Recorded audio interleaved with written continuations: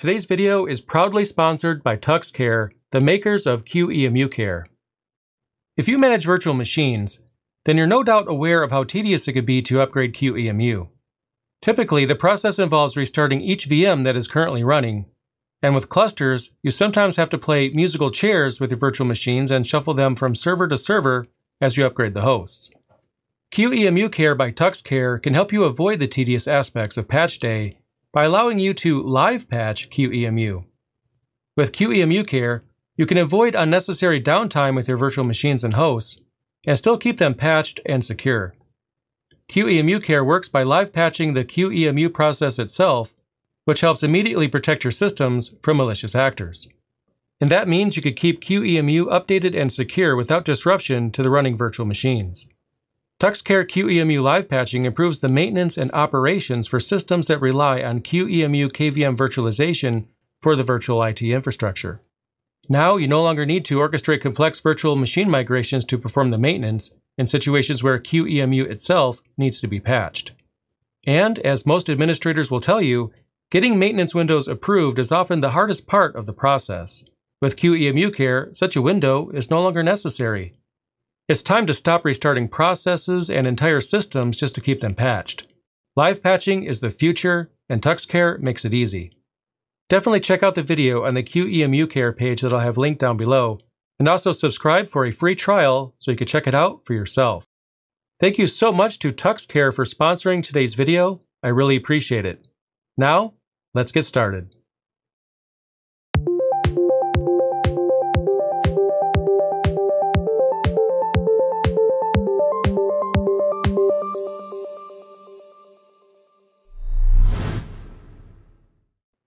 Hello again, everyone, and welcome back to my Proxmox course. In today's class, what we're going to be doing is launching our very first container. I'm going to show you the entire process. Now, before we get into that, there's a few things that you might be wondering. For example, what kinds of containers does Proxmox allow you to create? And the answer to that is that Proxmox uses Linux containers, or LXC for short. LXC containers are actually pronounced LexC in the industry, and I know that's weird, don't hate me for that, I'm just the messenger here. LexC is just how it's pronounced. We have all kinds of strange things in the industry, so it is what it is.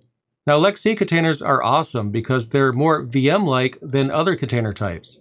Now, with other containers, when you actually stop a container, it's deleted and a state is gone, which means if you have a file saved within that container, that file is wiped out, everything is wiped out. Now, the reason why that's okay is because people generally just create a container image, and that'll create the container for them, and they'll map some kind of a network share or something like that to the container. So it's still able to, save its state, but LexC containers are more VM-like. You don't even have to do anything. It automatically saves its state. When you think of a virtual machine, when you shut it down and then you start it up again, assuming your disk didn't fail or something like that, your data is still going to be there, and anything you had saved on the virtual hard drive will still be present. With Linux containers, it's kind of like that. The state is preserved.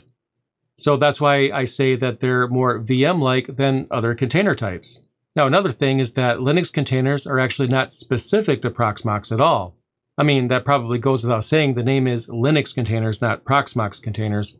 Although I do often refer to them as Proxmox containers, I really shouldn't do that. They're Linux containers or LexC containers. You can launch these containers on any other type of Linux distribution you might be running. So I don't care if you're running Debian, Ubuntu, OpenSUSE, you can run LexC containers.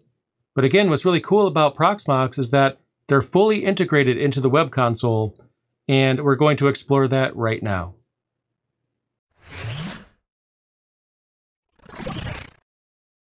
All right, so in this particular class, we'll be walking through the process of creating our very own container within Proxmox. But before we can do that, we actually need to download a template, otherwise we won't really have anything to base our container on. So if I click right here where it shows local, it's going to give me several options as far as the different types of things that this particular storage volume is able to accept.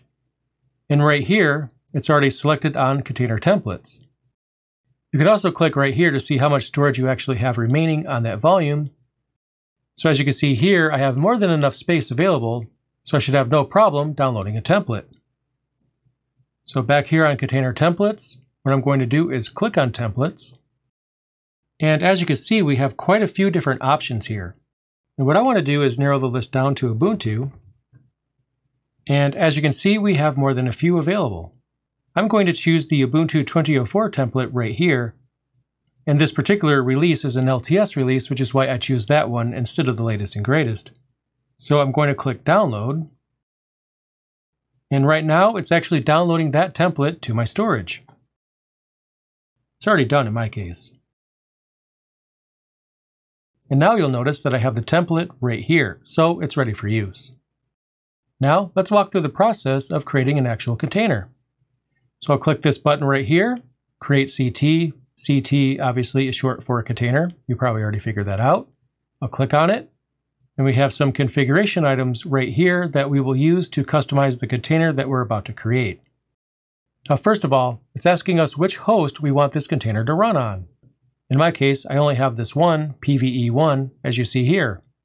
We haven't actually gotten to the episode yet where we set up our own cluster, so unless you're working ahead, you probably only have one server on your end as well. And not only that, depending on how much hardware you have available, you might not actually go beyond one server. But anyway, I have this server, PVE1, and I want to run a container on this server. Easy enough. Now here we have the container ID.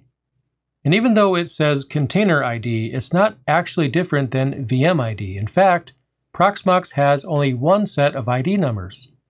There's no separate set of IDs for containers and virtual machines. Even though the verbiage here might imply that container IDs are separate, they're not really separate. And here it's automatically selected container ID 103. So just like with virtual machines, it selected the next available container ID because 102 is taken. So it just chose the next available number, which just happens to be 103. Now, for the host name, we need to give this container an actual name. What I'm going to do is call it web server -CT. It's actually pretty easy to tell the difference between virtual machines and containers, but I just went ahead and put CT in the name to make it even easier. So next, what we're going to do is create a password for this particular instance. So I typed it in, and I typed it in again. If you do have an SSH public key, feel free to load it right here. I'll leave that up to you if that's something that you want to use. I'm going to go ahead and skip that for now. I'll click Next. And here we choose the template that we want to use as the basis for creating the container. In my case, I only have one, the one that we just downloaded, so I'll select that right here. Easy enough. For the root disk for this particular container, it's defaulted to 8 GB. I'll just set it to 16. I think that's a little bit more reasonable. And I'll click Next. Just like with virtual machines, we could choose how many CPU cores we want to allocate for this particular container. I'll leave it at 1 in my case. But if you are running an application that's a little bit more intensive, you might want to consider increasing that. Now for memory, it's defaulting to 512. I'm going to increase that. I'll just set it to 1024 out of habit. That's probably good enough. Now, of course, you could choose to have more RAM allocated for your container if you see fit, but I think in my case, that's more than enough.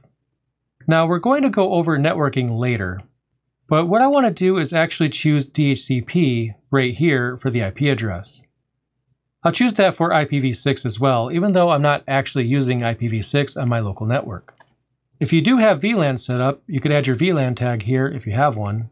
I'm not going to actually fill that in because, well, I'm not using that. The MAC address, we'll leave that at auto. We can add some rate limiting here if we'd like, but I'm going to leave that alone. Anyway, I'll click Next. For DNS, I'm going to use the host information here. I don't really see any reason to configure that, at least not yet. And I'll click Finish. And as you can see, that was pretty quick. So I'll close this. And we have our container right here. Now, it's really hard to see. You'll be able to see it better in a moment when I turn this on, but there's a different icon here for a container versus a virtual machine. And even though I added CT, short for container, here in the name, I didn't actually have to do that. I mean, considering that virtual machines and containers both get different icons, it should be pretty much apparent which is which.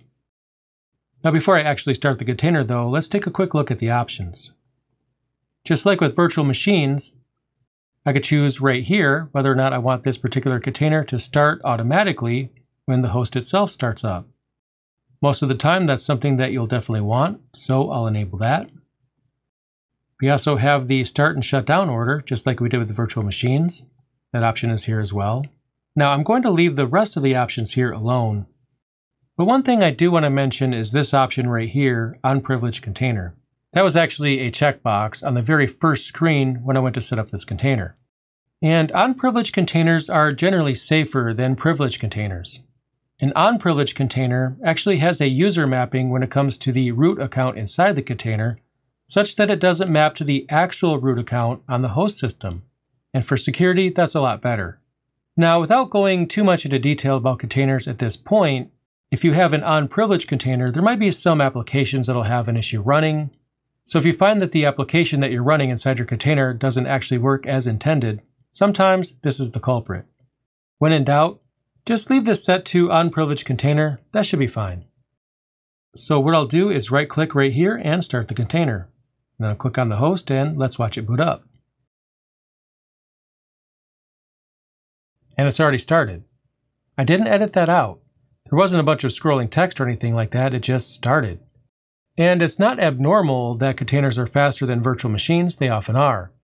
But anyway, our container is up and running. Now, you may or may not have noticed, but the process of setting up the container, it didn't actually ask me what I wanted the username to be. Actually, the default username is going to be root. And it did ask us for a password, so that I do know. I'll type that in right now. It asked us for that during the setup process for this particular container. And now we're in. So what I'm going to do is run apt install Apache 2. I don't need to use sudo because I'm logged in as root. I'll press enter, enter again. And there we go. That should be all there is to it. Now, just like virtual machines, containers also receive IP addresses via DHCP. During the setup process for this container, you actually saw me choose the option for DHCP.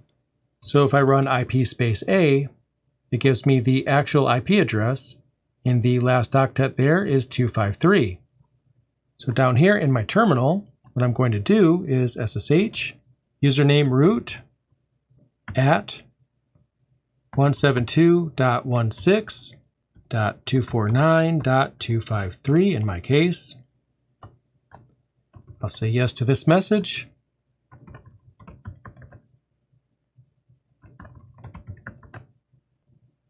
That's weird. Let me try this again. Actually, I already know what's going on. So let me go ahead and go back to Proxmox and let's fix it. So what I'm going to do is add a new user. And to do that, I'll run add user, and then I'll add a user by the name of J. Easy enough. Add user and then J.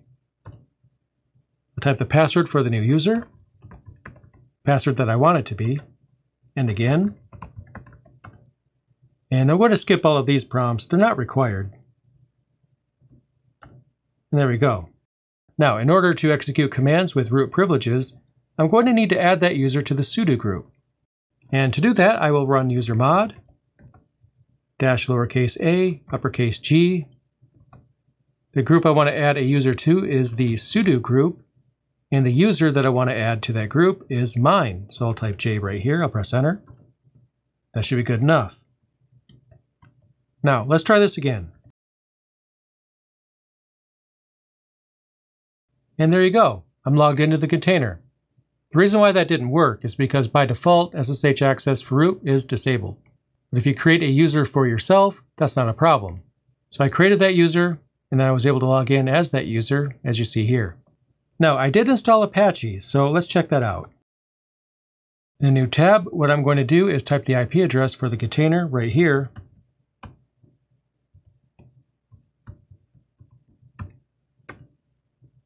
So right here, I have the default web page, as you can see, so that means that the process is a complete success.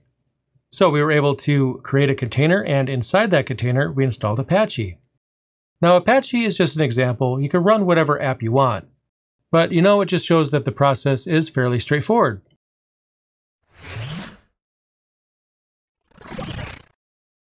So there you go. Now you know how to create containers within Proxmox. That's pretty cool. As you can see, it's easy to use and containers are awesome. At this point, I challenge you guys to create additional containers for whatever you want. I mean, that's actually part of learning, right? Just creating things, deleting things, and just going through the process. That's how you learn. At least that's how I learn. And I challenge you guys to create some extra resources on your Proxmox server. Now, if you'd like to help me out, if you like this series so far, please click that like button. That lets YouTube know that you want to see more tutorials just like this. In addition, if you are enjoying this series so far, please spread the learning. Just share it with your friends, your coworkers, maybe post some links on some social network sites, things like that. I would really appreciate that. Regardless, I'll have the next episode uploaded very soon. So definitely subscribe if you haven't already done so, and thanks for watching.